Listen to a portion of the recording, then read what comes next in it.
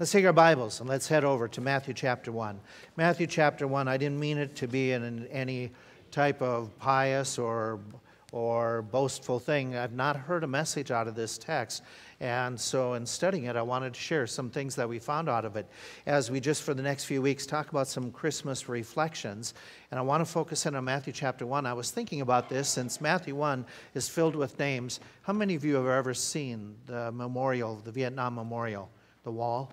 You all know then that many of you have seen it, that there it is, 144 granite-type panels side by side with some 58,314 names on it. Names that are put in order alphabetically as they go by the calendar each day that whole war took place. And of those 58,000, if I said 48, it's 58,318 names, 17,000 of those names were married individuals. If you look through them, you'll find that 12 were just 17 years of age. 5 were actually 16 years of age. As you go through the names and you notice what they represent, 997 of those individuals listed there that they were killed on the very first day of action that they saw. And even more tragically, 1,448 were killed on their very last day of tour of duty. The way they did this memorial is they polished it in such a way, purposely so, that when you're looking at the memorial, you see your own reflection. And it was designed to just impress upon the individuals that this history also is blended in with us today. It impacts us today. That's the same thing that I think is happening in Matthew chapter 1. God there has a whole list of names. It's not that many. And some of them we don't know much detail about. But it's true. It's very, very clear that God is very interested in the names that are given there. He's interested in names at different times where he puts different names up on other genealogies, but this genealogy is the one that's focused in on Jesus Christ. Now, if you're like me, when you come to the genealogy, what do you normally do? You jump right over it. In fact, I'm not going to try reading these names. Okay, I'm not going to attempt to appear more foolish than I am by trying to mispronounce them, and most of us, we kind of just gloss over it. And that's why I made the comment, I've never heard, you probably have, but I've never heard a study done out of the names and a message per se that's done on it, other than a few excerpts of thoughts. And yet we know that it's part of Scriptures, and all Scriptures given by God, by inspiration, is profitable. So I thought I would do something weird. Study these names and say, what do they say? What do they teach us? What lessons can we glean out of just a list of all these different names? And so as we go through it for a study this morning, for whatever type of outline you're going to try to keep up with, good luck. Okay, as we go through the names, let me just do it this way. Let's just look at, so we understand better, what did they do in Bible days? What was their idea behind keeping all these names? What was their practice? Was it a common thing that happened? Actually, it was. It was very common that you would keep your family ancestral records. We're not big like this. That's not something that we're real keen on. I know that there's now a whole growing tide of trying to do your ancestral research, but that's just been recent. In Bible days, it was very common that you would know. In fact, when the Romans took over territories, of the nobility and the people who were in the upper class, they had to know. And they had to have on record their history, their family tree back 7 generations. I don't know 7 generations in my own family. I only know a couple generations back by name. But in Bible days, they had to know that. In fact, in times going back, that they used this as not only as a common practice, but it would lend credibility to an individual. If you were in the Roman society and you were of the nobility, you wouldn't let your daughter marry somebody who didn't know that they had 5 generations of good ancestry. If there was a mar, if there was some imperfection, if there was some character in those 5 generations, you wouldn't let her marry him. And so it was very common that we, in their generation, in their time, that your ancestry had a big impact on where you were in society. That wasn't so long ago in American, in European history. The same thing was true. You've probably heard the story of John Lewis Macy, who was born in Britain.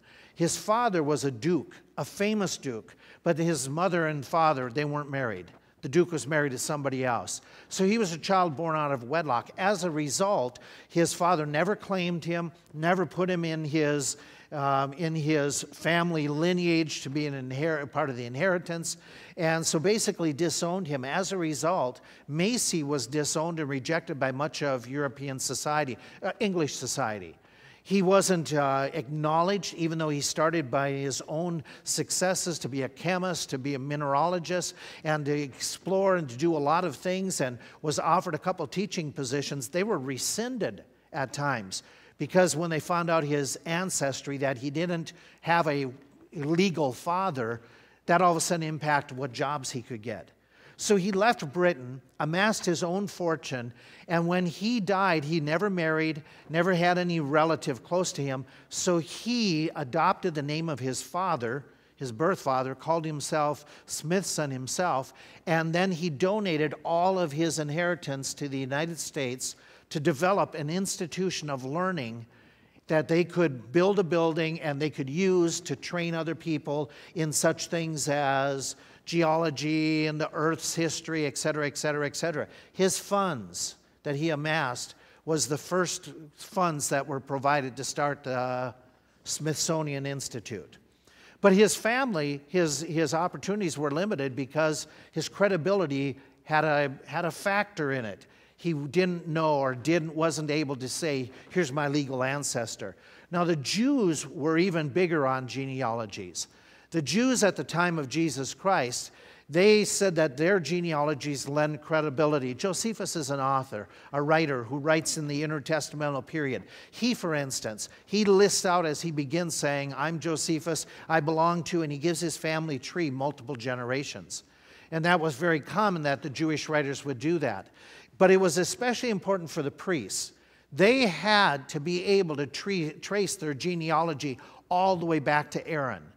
And if they couldn't do that, then they weren't allowed to be a priest. That happened when Ezra came back, and they were trying to rebuild the temple and the worship service. Some priests couldn't prove their genealogy all the way back to Aaron, so they were kicked out.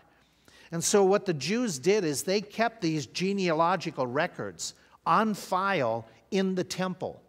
Even by the time of Christ, that's where they were storing the genealogical records of your family if you lived at that time. And you, if you wanted to be a wife of a priest, you had to know and be able to prove your genealogy several generations. What is interesting is all these records were destroyed in 70 A.D.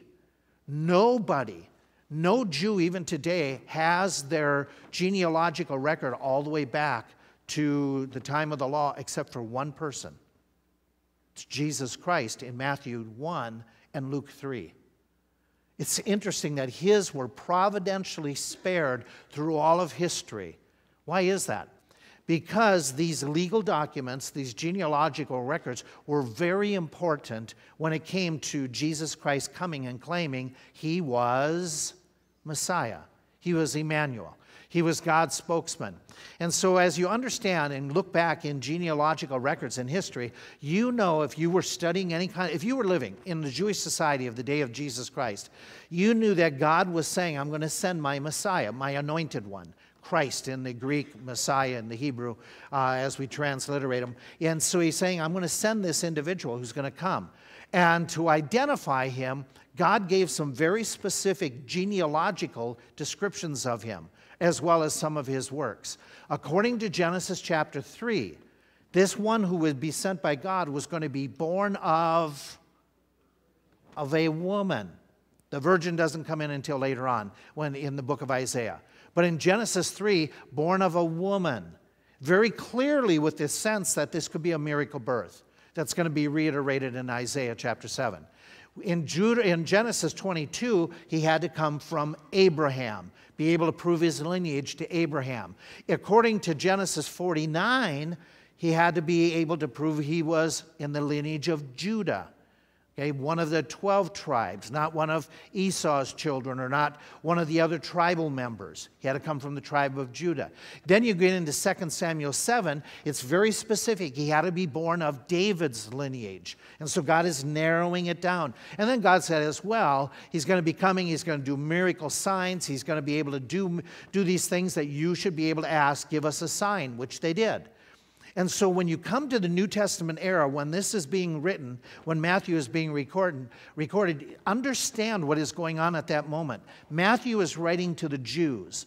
As he's writing to the Jews, he's writing to a group of people who have a Messiah fever, a Messiah frenzy going on. They are looking for Messiah, people who are in the know, that is. How do I know that? Well, in Daniel chapter 2, Daniel 7, Daniel 8, there was prophecies given. Those prophecies were repeated in several of these chapters, and they said that there's going to be 4 major nations or kingdoms that would come. The first kingdom is defined and described and declared in the book of Daniel that it was do you remember the first golden kingdom? It's Babylon. It's even stated in the book of Daniel that Nebuchadnezzar, you are the golden head. You are the first of the major kingdoms. Now, you're a Jew living in society. Let's put you at right around the time Jesus comes on the scene and starts declaring himself. So you're right around 25 to 30 AD. And you know your history, if you've been trained at all. You know that the first great kingdom of the 4 was said to be Babylon. And then you also know by studying history that of this next kingdom that was going to come, the next one that you go back into history, you're going to find out, and you know that it was Medo-Persia. They came in and they overtook the Babylonians. They are mentioned in the book of Daniel on a couple occasions. And you know your history well enough that you know the third great kingdom that came, that even your ancestors took the book of Daniel, went out and met Alexander the Great, who was leading the Greek Empire that was expanding around the world. They took Daniel, they showed it to Alexander when he was coming to ransack Jerusalem, and they said, this passage is about you, Daniel. God spoke about you, and as a result, he didn't attack Jerusalem. He was so impressed by that prophecy. So you're a Jew living in 30 AD. You know the first kingdom has come and gone. You know the second kingdom has come and gone. You know the third kingdom has come and gone. And you also know the prophecy says that there's going to be a 4th kingdom. And during the 4th kingdom, Messiah will come. Well, who are you living under? That's a world empire right now. You're living under Rome. So what do you expect could happen at any moment? The Messiah could come. And the Messiah could overthrow the Roman Empire. And he was going to come. Remember the stone that comes from heaven and destroys the 10 toes, et cetera, et cetera? Well, they would picture that as being their day. And so they were looking for Messiah. In fact, one of their books, their extra-biblical books, has this prayer. The heading is, A Prayer for the Davidic Prince to Come and Overthrow the Romans. So they were teaching this, that Messiah is coming any day. That helps you and I to understand, well, this makes sense. This is what Simeon was about. Simeon was looking for the Messiah because there's a Messiah fever taking place. There was also Anna who come and she spoke to all that were looking for the redemption in Jerusalem. There was other people looking for Messiah. It helps explain that when John the Baptist came and preached these words, repent, the kingdom of coming is at hand, prepare ye the way of the Lord, they understood this to mean Messiah could be here any moment. In fact, it says that how much of Jerusalem went out to hear John the Baptist? Jesus says all of Jerusalem went out there to listen to him. They were caught up with this idea, is there going to be a deliverer? Is he coming at this moment? What is so ironic is they have all this truth, they have all this expectation, but when Jesus says, I am he, what do they do with Jesus? They reject him. They reject him, even though they say, give us many signs. And by the way, the Sanhedrin had set up by this point. This is beyond what we read in the Bible, but from their documents, they set up a committee and a system that if somebody came along and declared themselves to be Messiah, which a number of people were doing, such as Judas of Galilee and others, that they were supposed to send out a group of priests to go and start vetting that person. It wasn't wrong for the priest to come from Jerusalem and say to Jesus, show us a sign. That was part of the vetting process. The tragedy is he showed them signs and they kept on saying, show us another sign, show us another sign. But what I want you to get at is in the midst of this idea, people were saying, is there a Messiah? Is there a Messiah? What would be so important as a Jew to prove whether Jesus was a Messiah or not? He had to fulfill the prophecies. He had to have the right genealogical record. He had to be able to prove that he comes from Abraham, Judah, David. And so what happens with Matthew chapter 1? In Matthew chapter 1, verse 1, what do you read? Read it with me. Read out loud, Matthew 1:1. The book of the genealogy or generation of Jesus Christ, the son of. Why did Matthew do that? Matthew's writing to Jews to prove that Jesus is the one. That Jesus is the exact one, and he's going to start off by saying, I'm going to give you evidence. I'm going to give you physical evidence that Jesus is the one, and he starts with this statement. And then he develops the genealogy, the record of Jesus Christ, and he lists out all those individuals. So what does this text teach us? What does all of this that if you were to sit and go, Abraham begat Isaac, and Isaac begat Jacob, and Jacob begat Judas and his brethren, and Judas begat Pharez, and Zerah of Thamar, and Pharez begat Ezram, and Ezram begat Aram, and Aram begat, now big names that I'm not going to say. Okay. If you're reading that through, this is really important for you to get in the first century. Because it's going to say to you some really important truths. It's going to tell you in the first century that Jesus was a real human. Now, you accept that, but put yourself back in the sandals of people now getting Matthew's letter. Let's fast forward. Jesus has lived, buried, been killed, buried, resurrected. We're getting this letter, let's say, around 60 A.D. Let's just throw that as a possibility. And so you're receiving this. You're hearing Jesus' genealogical record. But on top of that, this is a very important truth because some teachers are coming along and saying Jesus really was just a mere man, or others were saying that he never came as a people. There was a whole teaching, Gnosticism, that was going on at that time that was saying Jesus did not come in the flesh, he came in the spirit. Because if he came in the flesh, he was tainted by sin. He was, like we are, struggling, etc., etc. They didn't acknowledge the virgin birth. And so they're writing and they're saying this, that Jesus was a real people. He was God in the flesh. He was Emmanuel. He wasn't just a spirit. He had a human birth. He had a human family. This was critical.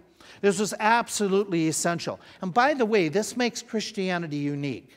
As one of the authors I was reading, he comments in his commentary, he says that he was teaching somebody, and as he was teaching and working in India, he came across a fellow who was searching for truth. He tried Hinduism, he tried Buddhism. It was Christianity that caught his attention, and it was this passage, this very text, that persuaded him to really research Jesus Christ. Because he made this comment, he was no myth or legend. He was a real person rooted in history, not in fable and not in just some type of mythological teachings. Jesus was a people, a real people. And this becomes an essential doctrine later on. If you deny that Jesus Christ comes in the flesh, you are of Antichrist, according to 1 John. So this is an important doctrine teaching to the churches and the early works of saying Jesus really was a people. He can prove who he was. He was a real man who lived 33 years on earth. He was a real person who never did sin, even though he had flesh. That made him different than any one of us, because all have sinned and come short of the glory of God, but not Jesus. He was tempted in all points like as we are, and yet without sin. And so that makes him a unique individual, one who is able to take our place and our punishment because he didn't have to take any punishment for himself. So he could pay for our sins. And he was physically put on the cross, sacrificed as a sinless sacrifice for our sins. But the glory of it is he resurrected several days later and ascends into heaven, where he sits at the Father's right hand, and he is ruling and reigning there in heaven and planning to bring his rule and reign to earth. But right now, offering to each and every individual that they can have an opportunity to get born again through the real person of Jesus Christ, who is the way, the truth, and the life, that no man can come unto the Father but by him. So that is an important thought that comes out of Matthew 1 for those who were in the very first century and for us today. For people who would deny that Jesus was a historical figure, there's his genealogical record. He was a real human being. Something else that stands out, though. As you go through the names, it's very clear he's not just a real human, he's the rightful heir. The rightful heir to sit on the throne. He was the Messiah. How do we know that? He emphasizes very specifically two of the heroic figures that Jesus descended from. Starts off saying he's a descendant from Abraham. You read that right away in the next verse. You see it in verse 1, you see it in verse 2, where he starts off and saying, Abraham begat, Abraham begat. And so he's telling us this one came down through the line of Abraham, which was one of the major credential points to find out, is he Messiah or isn't he? And in Luke, it's very interesting. Luke doesn't have this same order. Luke isn't written to Gentiles, but isn't written to the Jewish people, but it's written to Gentiles. He does a reverse type of genealogical record, and he includes Abraham as well. But he goes all the way back to Adam. And so there's a little bit of difference between these two genealogical records, but they're both making it very clear. Jesus is a descendant of Abraham. The other thing that is very clear and very emphatic amongst Matthew 1 is he was the descendant of David. David was the character that they talked about. Remember Messiah's nickname in the New Testament? The Son of David. It keeps on coming up, coming up. So if we were living back in that day, Abraham was very important, but David was almost, because of we're closer in history and the writings and the temple there, which had been first, helped to be established by David, all these things, David was the key character. And so he's writing, he's saying he's the son of David. He says that in the passage on a couple occasions, making it very clear that he begat him. And in Matthew 1:17, go towards the end of it, he does something very unusual. He says in verse 1:17, after he gives all the names, so all the generations from Abraham to David are 14. From David until the carrying away of Babylon are 14. And from the carrying away of Babylon unto Jesus, or the Christ, are 14 generations. And he emphasizes this, which is a really strange verse in my mind. Not to be irreverent to the Lord. Why did he do that? Why did he say that? Here's the reason that I want you to think with me about why this is so odd. He is saying in the Jewish history, there's 14 generation segments that we're dividing this genealogy in. And yet, what's interesting is this genealogy does not include all of the generations. Let me show you what I mean by that. Here is a listing of Matthew chapter 1 and Luke chapter 3. If you go to right about here where you have Zerubbabel mentioned, then you have Joseph. Okay, you've got the 9 different names. But if you go to Luke and you say, okay, from there to Joseph, you have 18 different names. So Matthew, he purposely eliminates a number of the names. Does he all of a sudden, does that mean that his record isn't good? No. From a Jewish point of view, can you write your great-grandfather's name begat your name? Can you do that in Jewish writing? Yes. So he's not doing something that's incorrect. He's doing something purposeful. Why is he purposely leaving out a whole group of names to keep 14, 14, 14, and making that a point? That there's something here in the historical record that would emphasize 14, 14, 14. Well, there's some possibilities. The possibility could be he just wanted balance. He wanted an outline that was parallel, that just kind of worked together. Maybe he was doing that so that as they memorized, they could memorize easier 14 names, 14 names, 14 names. Or maybe that he's doing it to picture Israel's history. The way he divided it down. He divides it and says, from Abraham to David, oh, that's the rise of Israel to the kingdom. From David up until the captivity, that's the fall of Israel, where they just got worse and worse. And from the fall, the going back until Jesus comes, that's the re-rising of Israel. Maybe that's the point. Or maybe, just maybe, he's using a Hebrew form of emphasis. In the Hebrew writings, they would have a gematria. If I'm saying that correct, it might be gematria, I'm not sure. But they have this form of writing at times. Don't build doctrines off this, but just make an observation.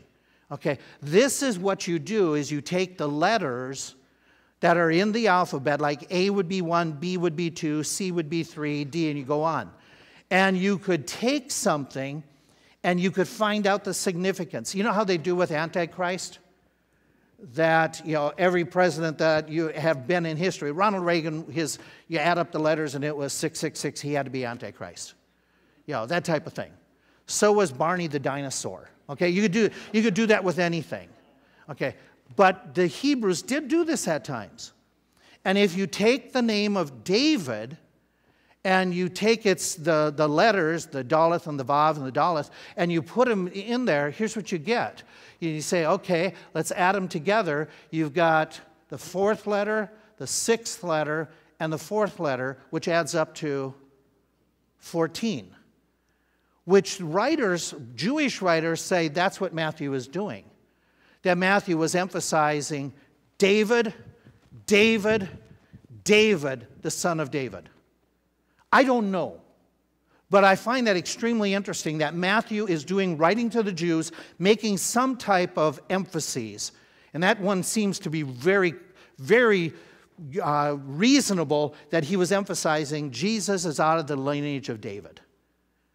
And so you have Jesus being presented clearly as the rightful heir. You also have in this passage, he is being clearly presented as one of heavenly origin. That he wasn't just of earthly man and woman. He had a heavenly origin. Now you know this. You know that every creature that's born, every person that's born is a new person. That through the act of birth, we didn't have a pre-existence before we were born. We were, contrary to what Mormons and others teach, we're not babies, spiritual babies in heaven. Even Disney movies, we're not spiritual babies in heaven waiting to be dropped through a hole to come to some body here on earth. The Bible teaches that our existence begins when we're conceived. And so the idea that Jesus had a pre-existence is clear in this text, in this genealogical record. So Matthew presents it clearly in verse 16. As you go down into it, and it says, Jacob begat Joseph.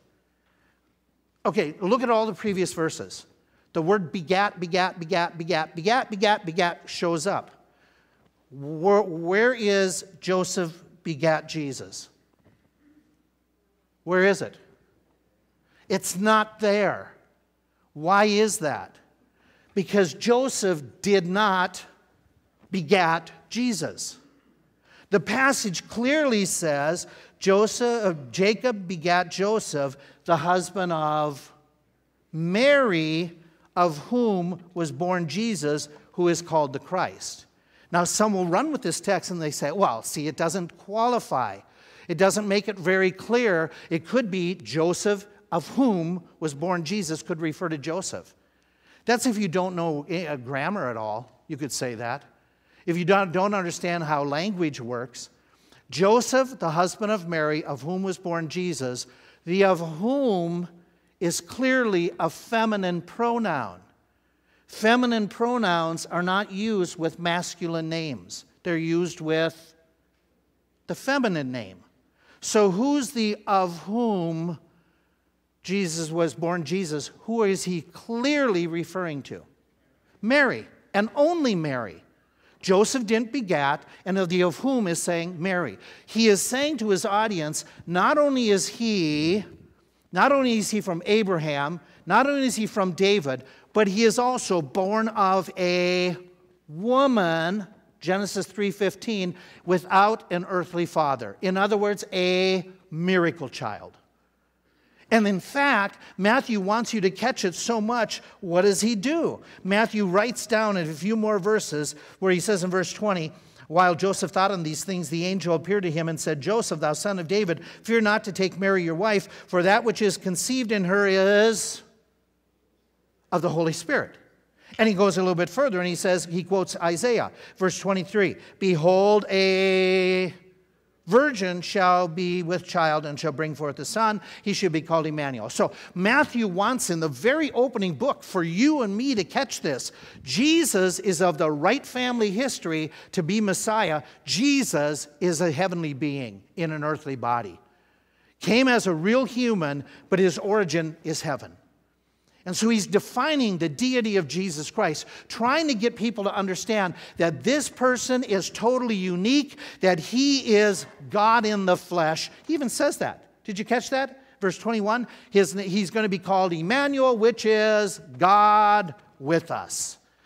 And so the genealogy is making tremendous claims, is putting tremendous theology down, laying it out for the audience. But not only is there the idea that he is human, that he is of the rightful heir, but he is also a heavenly being. He is the hope. He is the hope of all people. It is really fascinating when you compare Jesus' genealogy to most of the Jewish genealogies.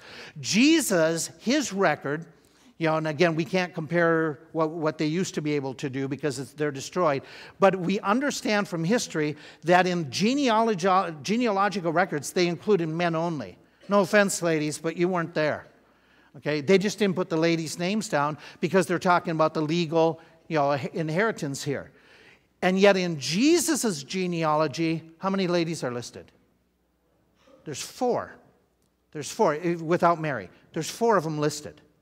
Those 4 who are there are listed in verse 3, 4, 5, and 6. Verse 3, who's the first one mentioned? Tamar. Okay, the spelling's a little bit different. Because you're going from one language to another. The Matthew written in Greek, Tamar would be Hebrew. Okay, verse 4, who's the lady mentioned? Okay, you got a couple different ladies that are going to be mentioned here.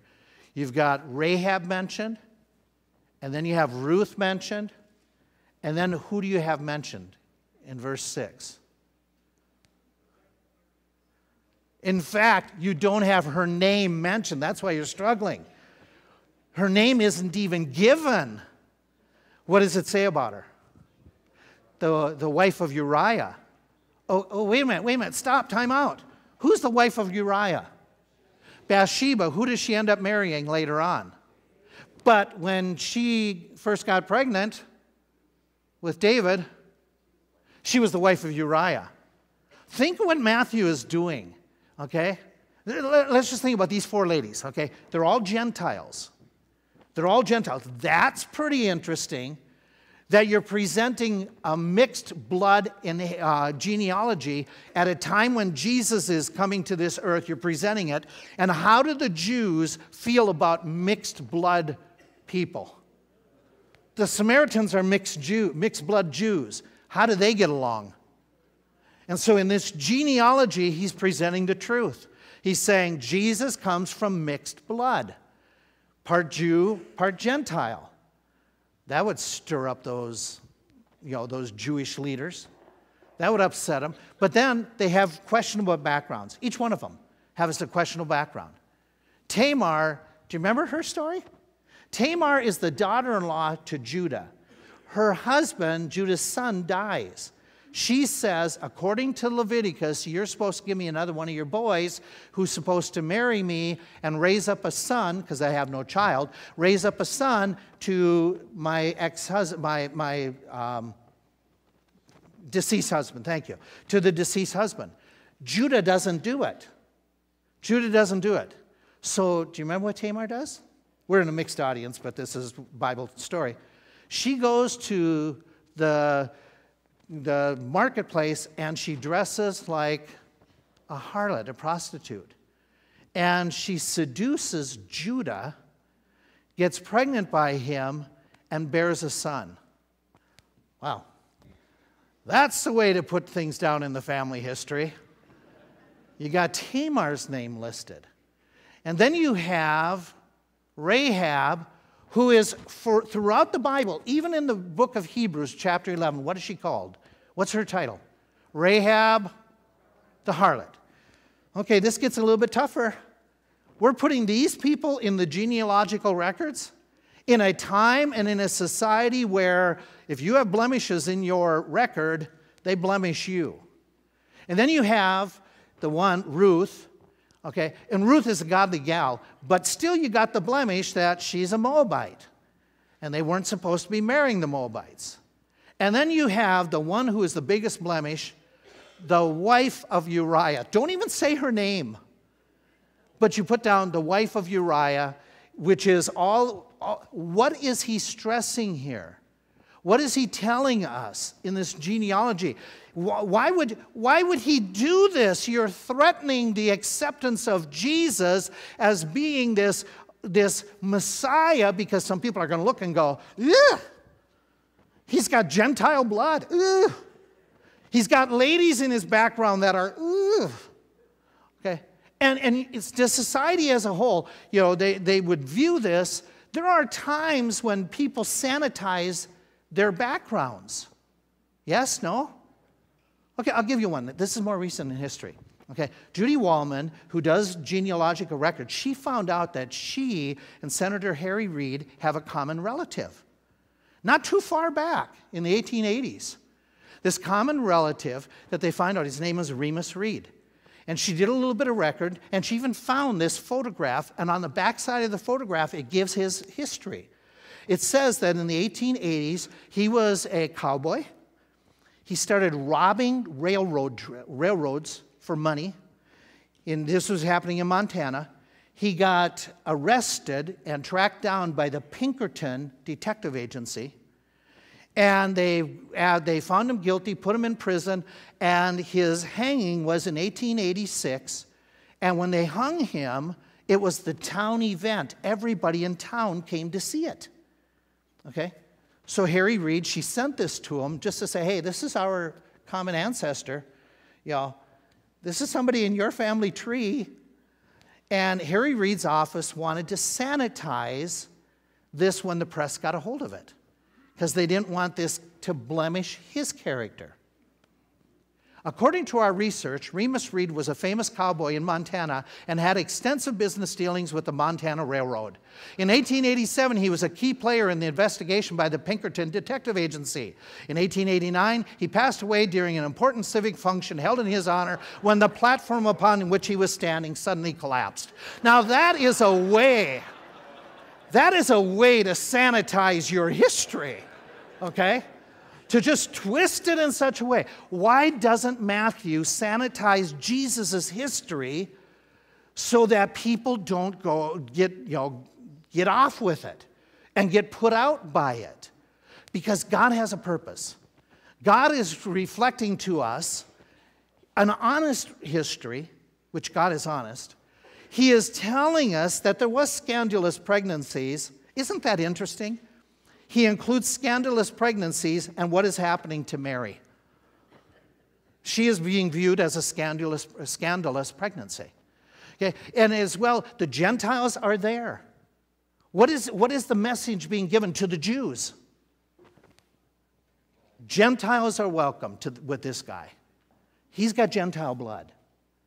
He's got a relationship with how many people? All people. That's where Luke jumps and takes us to him all the way back to Adam. As well, he's saying to us that God doesn't run away from sinners. God isn't ashamed of sinners, nor would he avoid him. This is an expression to the Jews reading this that Jesus isn't ashamed of his history. He is open and welcoming sinners of all different backgrounds to come to him that they are important to him. He understands them. They're in his family lineage. Gentiles, they were a part of God's program all along. God wasn't just this pure blood with the Jews only. God had dealings with the Gentiles, even to the point of bringing Jesus to this earth. That God has opened, and by the way, you and I better be very thankful for that last thought, because we're Gentiles. If there was no offering, outreaching towards us, where would we be? Okay? So this idea of Jesus giving hope to all people is fascinating, is amazing. So he's the right guy. He's a human being. He's this hope of the entire world. He's the high point of all history.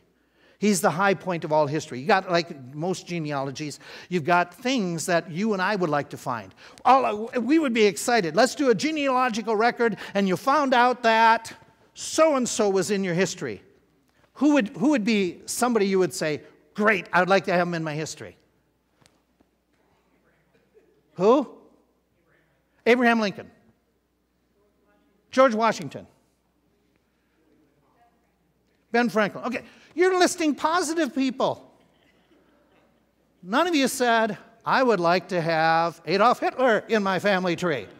Okay, we don't like that, okay? Which is fine. So they're giving a genealogy. They're including some of the people, okay, that would be viewed that way. But he also says, hey, listen, I'm giving you the greatest heroes of Jewish history. Here they are. They're part of Jesus' tree. This is phenomenal. But it is interesting that Matthew does it this way, but Luke does just the reverse. He takes it all the way from Jesus going backwards, where Matthew 1 is starting to say, I'm going to give you this one from Abraham going forward. Abraham was a great guy. Judah, great guy except for with his daughter-in-law. David, great, great guy. And here we keep on going through all these great guys. Solomon, a pretty good guy. Hezekiah, a pretty good guy. But the greatest of all these guys is Jesus Christ. It all leads up to Jesus Christ. It's all pointing that he is the greatest. He is the high point of all history. Why is that? Because he came to save his people from his sins, from their sins. That he is this phenomenal character. He alone is the Savior. He alone is Emmanuel. That's what this whole section's about, is drawing our attention to say it's all about Jesus. King Louis, the Sun King, reigned longer than most any other ruler in history, 72 years in France, during the golden years of France. At his funeral service, they had his body there in the chapel, and they had one light that was above it, one candle that was really brilliant. All the others were to keep dim. The idea was he was such the light of the entire nation. Well, when they came to the funeral service, the bishop who was doing it walked in, and the first thing he did was he extinguished the light, and he said, God is the greatest, not Louis. He was right. He was right, but we often get caught up with people. There's a story that's true story that William Carey, who was the father of modern nations. He is writing to a dear friend of his, and he says, please pray for my son. My son had dedicated his life to missions, but now he has stooped to become an ambassador for the Queen of England. Why is that? Because Carey had it right. He says the greatest thing you can do, the greatest thing is to make sure you exemplify Christ. And you exalt Christ. You go down to New York City, what used to be called the RCA building. When they first built it, they put this huge atlas out there, holding up the world. And how is Atlas usually pictured? Strong. What's he doing? He's straining to hold up the world, to keep it in place. Go right across the street, St. Patrick's Cathedral, and what do you find in there? You find this statue of a little Christ child without effort holding the world. Who's the greatest? Who's the greatest? It's Jesus Christ. You ever hear of John Newton? What song did he write? Okay, so when he's older and he's preaching in his latter days of his preaching, he's standing at the pulpit, and they would have somebody speak for him because his voice wasn't able to project. And he was at the pulpit, and all of a sudden he stops at this one point, and he just keeps, Christ is precious. Christ is precious. The young man who was saying leaned over and quietly whispered, he said, you've said that already, thinking he had gotten senile. He said, "You said that already, sir. Do you want to move on?" With that, Newton drew up to his full posture, and he says, "I meant to say it over and over and over again. Christ is precious. Christ is precious." You see, we forget this at times. We get caught up with so many things. We forget how great Christ is. This Christmas season isn't about the gifts, and I'm glad we're going to share them. It isn't about the decorations, and they are beautiful, and I'm glad they're done. It isn't about our vacations, and I'm glad that we can celebrate them. It's about Jesus Christ. He is the most important part of Christmas. And if you're here today and you don't know Christ as your Savior, we're going to sing this song in prayer to the Lord, in testimony to the Lord. I invite you to go over here and talk to any of our staff over here. Talk with them. While we sing, they'll take you to private. They'll show you from the Word of God how you can have a relationship with Jesus Christ, how you get born again. You do that while we sing about our Jesus this morning. I'd rather have Jesus than silver or gold. I'd rather be His than have riches untold. I'd rather have Jesus than houses or lands. I'd rather be led by His nail-pierced hand than to be the king of a vast domain, or be held in sin's dread sway. I'd rather have Jesus than anything this world affords today. He's fairer than lilies of rarest bloom. He's sweeter than honey from out the comb. He's all that my hungering spirit needs. I'd rather be His and let Him lead than to be the king of a vast domain and be held in sin's dread sway.